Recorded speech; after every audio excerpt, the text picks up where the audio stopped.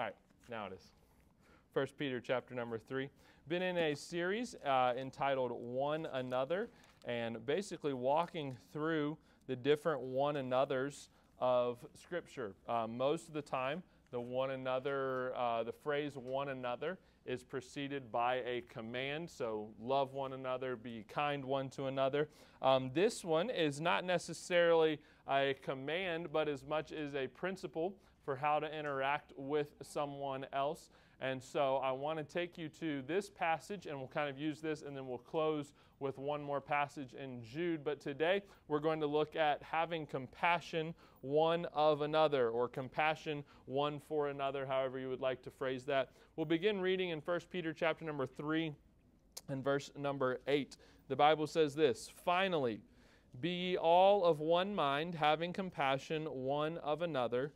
Love as brethren, be pitiful, be courteous, not rendering evil for evil." I love when it says be pitiful. How many of you, as a good Southern person, you've heard somebody when they see like a little kid crying, and, "Oh, that's pitiful"? How many of you ever heard someone say that? All right. My grandma did not say pitiful. She said pitiful. All right. And so she kind of like turned it into like a 5-syllable word or whatever. All right. But be pitiful. I don't think that's what it's talking about. All right. We'll talk about that in just a second. Be courteous, not rendering evil for evil, or railing for railing, but contrariwise, blessing, knowing that ye are thereunto called, that ye should inherit a blessing. For he that will love life and see good days, let him refrain his tongue from evil, and his lips that they speak no guile. Let him eschew evil and do good.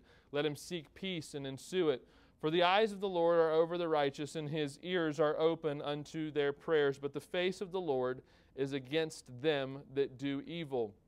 And who is he that will harm you if ye be followers of that which is good? But, and if ye suffer for righteousness' sake, happy are ye. And be not afraid of their terror, neither be troubled. But sanctify the Lord God in your hearts, and be ready always to give an answer to every man that asketh you a reason of the hope that is in you with meekness and fear. I want you to go back and read verse number 8 out loud together with me, verse number 8, and then we'll also go and read verse number 15, the verse that we closed with. Verse number 8, ready, begin. "Finally, be all of one mind, having compassion one of another, love as brethren, be pitiful, be courteous." Verse number 15, out loud together, ready, begin. "But sanctify the Lord God in your hearts, and be ready always to give an answer to every man that asketh you a reason of the hope that is in you with meekness and fear." Reading out loud is one of the most difficult things that you can do, mainly because sometimes when I'm reading out loud with a group, I feel like I need a breath, and I'm like, oh, I hope everybody else needs a breath at the same time that I do. But it is also a biblical thing to do, and so some of you might wonder why we do that.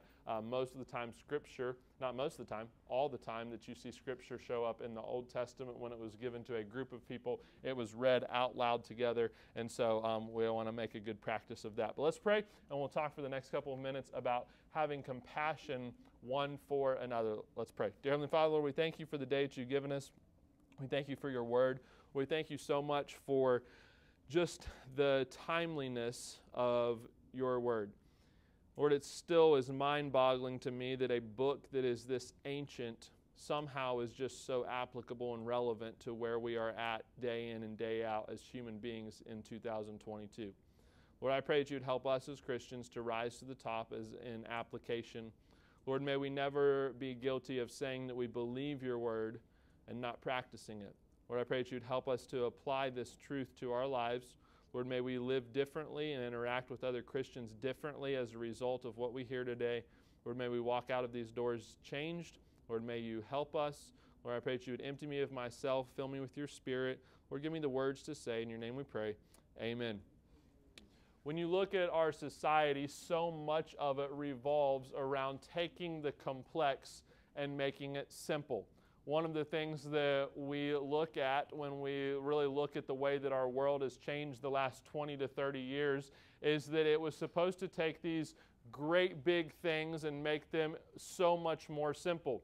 We created the, and not we, I had nothing to do with it, all right? If I had anything to do with it, it would not be this good. But we created the internet to make things more simple. We supposedly created smartphones to make things more simple.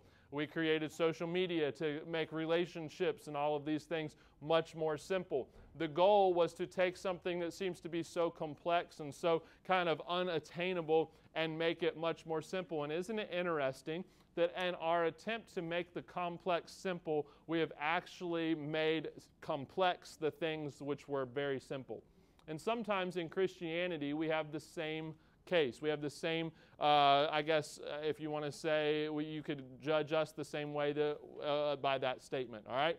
Sometimes we have a way of taking what is very simple and making it very complex. We want to sit around and we want to talk about Christianity. We want to talk about our faith. We want to make sure that we understand every nuance of Christianity.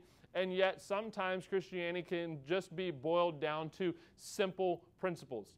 And in this passage, what you have is you have verse number 15 that we love to quote as a proof text for why we need to understand everything, all right? And I love verse number 15. Verse number 15 is the rallying cry for a lot of Christian apologetics, as it should be. But isn't it interesting that one of the verses that we use to delve into, as a proof text to delve into the complex, is preceded by such fundamental and simple principles, such simple commands.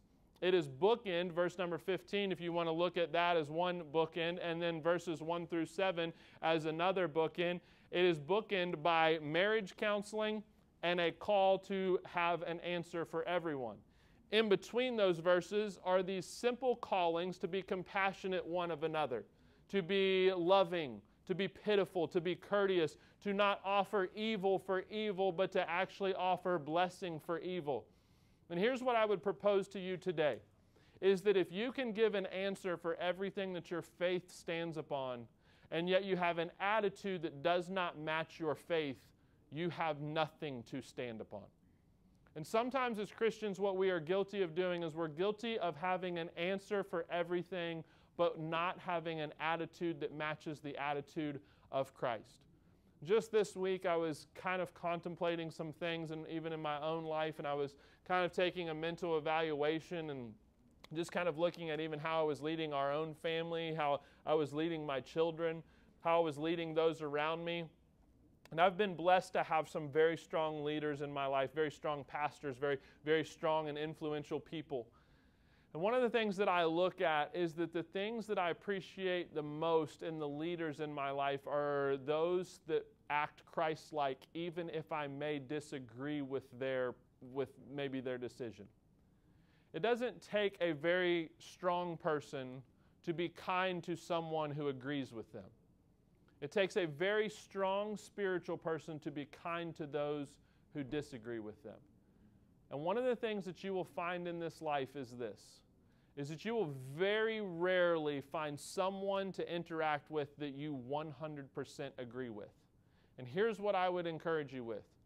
I believe that your Christianity and your spirituality is more on display in the attitude of how you interact with those who disagree with you than you are those who agree with you. Meaning this, that you can have an answer for everything that you do, and you may be right, but how your attitude shows up can completely negate that which you believe. And in this passage, here's what I want us to see. I want us to see 3 quick steps for showing compassion one to another. The first one is this. It's the call to compassion in verse number 8. The call to compassion. He says this. He says, "Finally, be ye all of one mind, having compassion one of another." This is a call to all Christians. Verses 1 through 7 is actually, like I've already said, it's marriage counseling. It's talking about husbands and wives. It's talking about having a relationship with each other. But he stops and he moves to a different phase in verse number 8, and he says, we're no longer talking about husbands and wives. Now we're talking about everybody. Meaning this, that this is not something that is just for a mature Christian. This is not something that's just for a married Christian.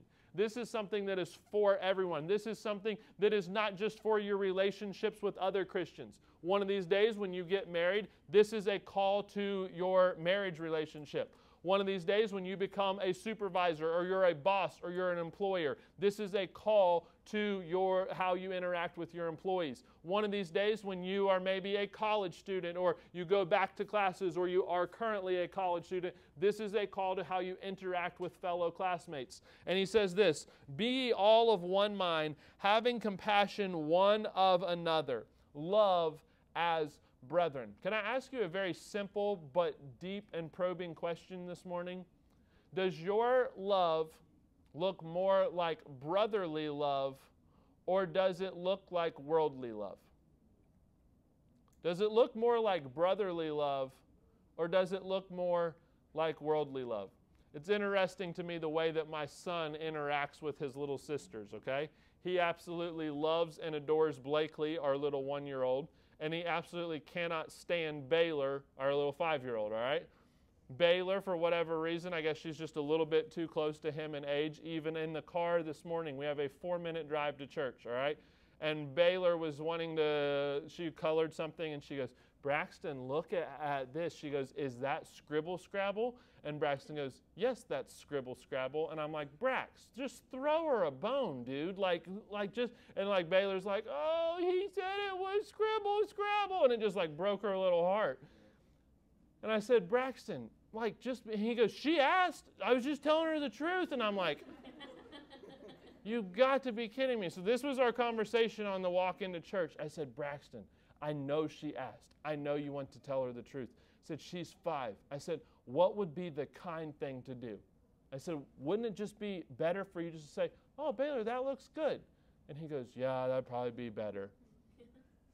And it's funny to me that he has moments like that, but on the other hand, he also has moments. She walked out today and Lauren had fixed her hair, and so she was all proud of the way that she looked. And she goes, "Dada," and she comes around the corner. I said, "Oh, baby, you look cute. You look pretty." And we just try to puff her up. And Braxton's sitting there, and he's just looking at me and I slapped him on the arm. I said, "Braxton, how does Baylor look?" He goes, "Baylor, you look so cute and so pretty and so beautiful." And I think that everything I just said, Braxton washed away, because it was now her brother thinks she's cute, and now her brother thinks that she's pretty, and he's ready to take care of her. But that's brotherly love. Now watch this. Sometimes as Christians, we show more of a worldly love to each other than we do a brotherly love. A brotherly love is not perfect, okay? A brotherly love, as I have already demonstrated in just the 2 conversations that my son had with his sister this morning, okay, is that there was good moments and there was bad moments. But watch this. Brotherly love always comes back down to the connection that you have with them that is much deeper than any of the problems that you have with them. I want to say that again. Brotherly love always comes back down to a deeper level, to the connections that you have with them than the problems you have with them. At the end of the day, no matter what Braxton thinks of Baylor's coloring or her dress or her hairstyle, at the end of the day, they are family. Meaning this, that they are tied and unified at a deeper level than what coloring and dresses and sports and whatever else he cares about that she doesn't care about. They have a deeper knit than that. And here's what we so often do as Christians, is we look at the problems that we have with one another, and we assume that that negates the deeper connection that we have as family. We see that maybe someone's living a life that we don't agree with. And so what we tend to do is we tend to say, "Oh, well, I'm going to go and talk bad about that person," or "I'm going to make sure that everybody knows that I don't agree with them," or "I'm going to gossip about them." There are so many people in the Christian life that I disagree with, okay? I've made the joke before that there are times in my week to where I don't even know that I 100% agree with what I do, okay? But at the end of the day, what I know about them is I'm going to spend eternity in heaven. I don't know that there is any justification in this life to speak negatively of another Christian. Sometimes we like to even spiritualize that, well, I just want them to know so they can pray. I'm calling junk on that, all right? That's gossip. That's a sin.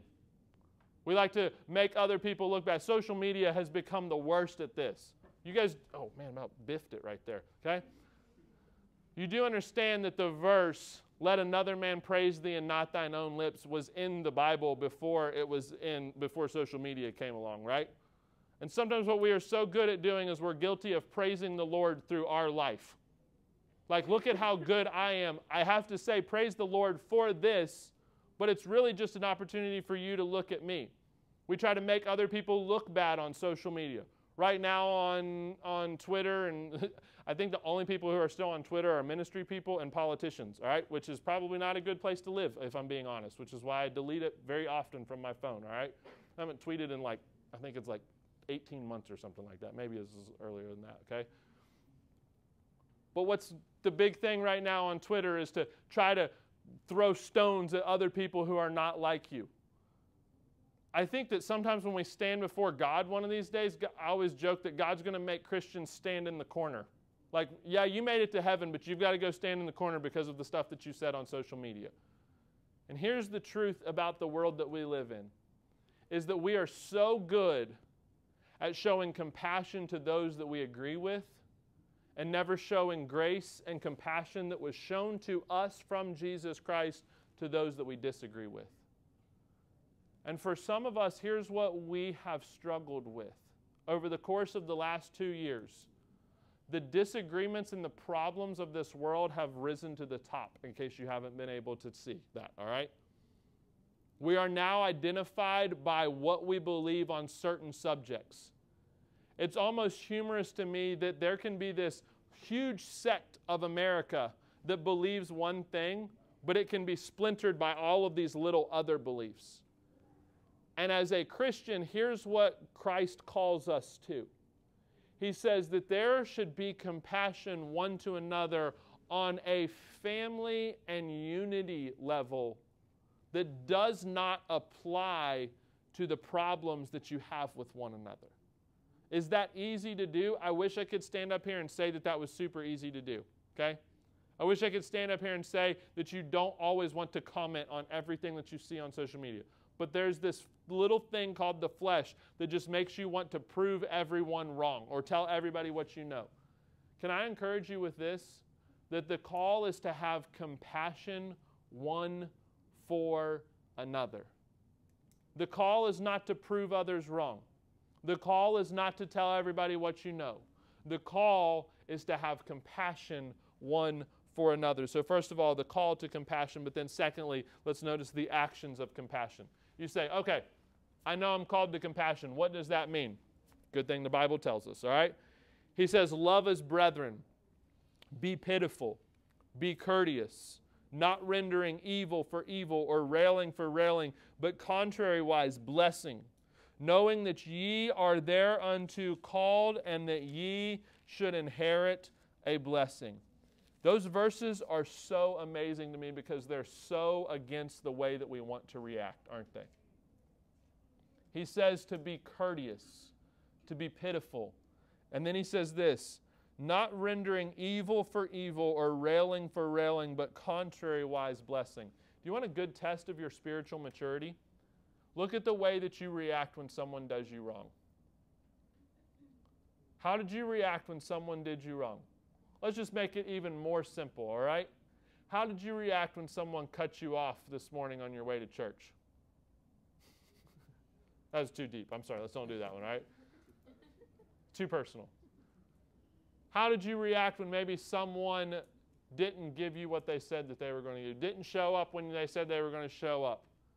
How did you react when someone did not fulfill something or an expectation that you felt like that they should fulfill?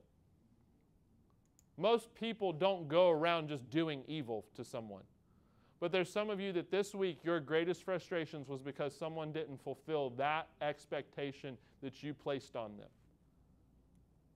And he says this, don't respond in evil, respond in blessing. Meaning this, that you as a Christian are not called to react in evil. And let's just be very honest, okay?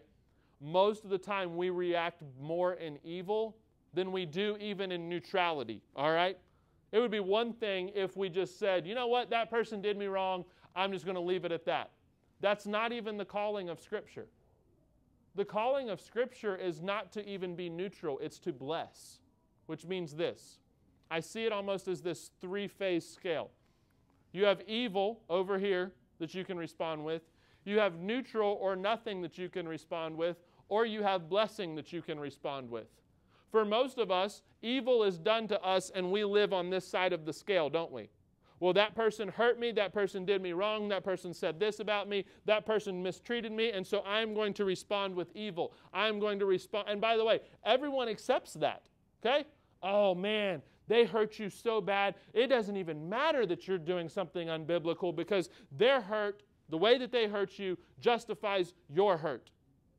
And so most of the time what we do as human beings is we overlook someone's sin because it's justified because of the way that someone treated them. That's where most of America lives. Now watch this. Then there's neutral. There's nothing. Most people will even stand up and say, wow, you are the bigger person. I'm so, if someone did that to me, boy, you better bet that I would live in evil. And neutrality is what gets everybody to say, wow. Yeah, I just can't believe that you haven't even chosen to do anything back, to say anything back. But then there's this scale of Christianity that just pushes the limits even more. To where there's not evil, it's not neutrality, it's actually blessing. And I think that the reason why most people do not step back and see how great of a faith and Christianity we have is because most of us don't live in blessing, we live either in neutrality or in evil. And neither of those depict the heart and spirit of Jesus Christ. Blessing is the only thing that depicts the spirit of Christ. So first of all, there's the call to compassion. Secondly, there's the actions of compassion. It goes through the list there. It says, not rendering evil for evil, but blessing, knowing that ye are thereunto called, that ye should inherit a blessing. But then the last thing that I want you to see and where we'll spend the rest of our time is this, is the impact of compassion. The impact of compassion. I want you to skip down to verse number 12. He says, for the eyes of the Lord are over the righteous, and his ears are open unto their prayers, but the face of the Lord is against them that do evil. And who is he that will harm you if ye be followers of that which is good? But and if ye suffer for righteousness' sake, happy are ye. And be not afraid of their terror, neither be troubled. He says this, if you suffer for doing right, what does it matter? Why would that be something that would be wrong? Can I just encourage you with this before we go to one more passage? It's a very simple statement. It's one that has been said throughout the history of time, is that it is never right to do wrong, and it is never wrong to do right. I would rather lose doing right than win doing wrong. In fact, here a couple of years ago, I think it was the first year my son played basketball, there was a rule that was kind of hazy, and it was about playing time and whatever else. And so we ended up putting, I was the one who was on I think I wasn't even the one that was on the bench. I think it was on the court. And we followed the rule. And we ended up losing a tournament game because of it. And I think that at that year we probably had the team to beat. We lost the first round of our tournament game because we followed a rule. And afterwards I was talking to my son about it, and he goes, Dad, if you wouldn't have done this and you wouldn't have done that, if you wouldn't, and he was in tears about it. He couldn't believe that we lost. And I said, and he goes, if you wouldn't have done that, I think we could have won. I said, well, Braxton, all of those things that you just said were rules that when Daddy said he was going to coach, I said that I was going to follow. And I said, if we would have won, would it have felt as good knowing that we won doing wrong as it does right now knowing that we did right even though we lost? I think that he had a very internal struggle with that because I think he definitely wanted to win. But I said, if we won doing what was wrong, why does it even matter? And it was interesting to me to see that as a 6-year-old, this is the concept that he grasped in that moment, is he would rather do right and lose, which is a big thing for Braxton Michael Norris, who absolutely cannot stand to lose, than to do wrong and win. And isn't it interesting that as a little kid, he understands that principle, but for whatever reason, as an adult, sometimes what we do is we justify our wrong to win than we ever do say, you know what, I would rather do right and maybe not get that job promotion. I would rather stay in principle and do what God has told me to do and not receive the blessing that maybe the world would cast onto me. And he says this, if you suffer for righteousness' sake, why does it matter? But then he says this, but sanctify the Lord God in your hearts, and be ready always to give an answer to every man that asketh you a reason of the hope that is in you with meekness and fear. That verse is so challenging, but watch this. The word sanctify is the word separate, which means this. He says, make a place for the Lord God in your hearts. I don't know it was until this week that I was studying that I realized the power of that word in this verse. Do you want to know what most of us do? Most of us walk around and we say, oh, the Lord has complete control of my life. He doesn't even have a place in most people's lives. He is simply a ticket that has been punched that gets them to heaven. And he says this, sanctify, separate, give God a spot in your hearts, meaning this, that for most of us, we make bold statements like, the Lord has my heart. We sing songs about God having all of our heart, and I surrender all. And the truth is that God doesn't even have control over our finances. God doesn't have control over our bank accounts. God doesn't have control over, if God tomorrow, for some reason, were to slip in and maybe remove a job from you, there would be a lot more bitterness toward God than there would be trust. Why? Because we assume that God is working against us rather than working for us. And here's what he says. He says, sanctify, separate a place for the Lord God in your hearts. Why? And be ready always to give an answer to every man that asketh you of reason of the hope that is in you with meekness and fear. Watch this. He says that there should be something, there should be hope in you that should cause people to ask the question. Sometimes what we do with this verse is we assume that we have to be ready always to give an answer to everyone who comes up and asks us. But that's not what the verse says. The verse says to be ready always to give an answer to every man that asketh you a reason of the hope that is in you with meekness and fear. Meaning this, that no one is going to walk up to you because of your head knowledge. They're going to walk up to you and ask you of the hope that is within you because of your actions. And so often what we do is we complicate the simple rather than simplifying the complicated. And what we have done with this passage is this. We've taken it to a level to where we say, well, before I ever love my neighbor, before I ever do soul winning, or before I ever ask someone to come sit with me in church, or before I ever do any of those things, I have to know all of this. And is it wrong to know all of this? No, it's absolutely 100% right to know all of this. But here's what the verse and the passage is saying. It's saying that if you do all of this, there's going to be some people that come and ask you about this. It doesn't say the opposite. It doesn't say, well, get everything in your Christian life figured out. Make sure that you know every answer to every little thing that someone could ask you, because then you get to do this. No, it says do this. Be courteous, be pitiful, offer blessing for evil, eschew evil, and pursue that which is good. Do all of these things so that someone will come and ask you about the hope that is within you. And the impact of compassion is this, is that knowing all of the right answers with the wrong attitude will not change someone's life. But having the right attitude and then knowing the answer is what can change someone. I want you to go to Jude chapter number 22 to solidify this. Jude chapter number 22, and then we'll be done.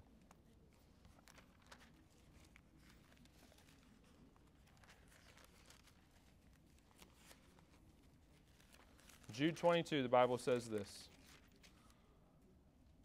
It says, "And of some have compassion, making a difference." Knowing everything there is to know about Christianity is not what makes the difference. Compassion makes the difference. So here's the question for you today. How much compassion have you shown to those around you this week? How big of an impact, how big of a difference have you made in someone else's life because of the compassion that you have shown them? You're an employer. Someone's late to work, okay? That crawls under my skin, okay? I'm a pretty type 1, Enneagram 1, type A, Enneagram 1 perfectionist, okay? But someone's late to work, okay? They know that you're a Christian. They walk in and, "You idiot. It's 8:02. You were supposed to be here at 8. Do you know how much work you could have gotten done in those 2 minutes? That cup of coffee, you don't get coffee today. Okay? That cup of coffee that you're about to make, did you make a difference? Oh, they might get there at 8 o'clock. Congratulations. You got 2 more minutes of work out of them, all right? You're a college student. The person that you walk by day in and day out, could you show them some compassion this week? The person who rubs you the wrong way, the person who cuts you off in traffic, and your bumper sticker says, "I love Jesus," and I will run you off the road, okay? Did you make a difference? Might make them think twice about cutting someone off, but compassion is the only thing that makes the difference. With every head bowed and every eye closed, let's pray and we'll ask the Lord to bless.